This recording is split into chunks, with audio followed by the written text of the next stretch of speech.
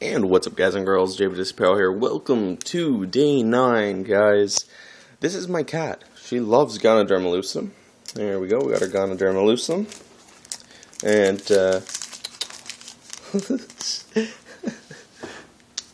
look at that. She loves the Ganoderma Lucidum. She loves the coffee. Make note, guys. Don't give this to your cat. She was just acting crazy over it just because of the package. I guess she thought it was kitty dip, and I thought it was hilarious. She's like, "Ooh, what's that? Do you want that?" I figured I'd make a quick video.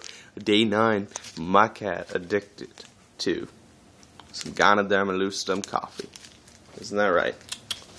No.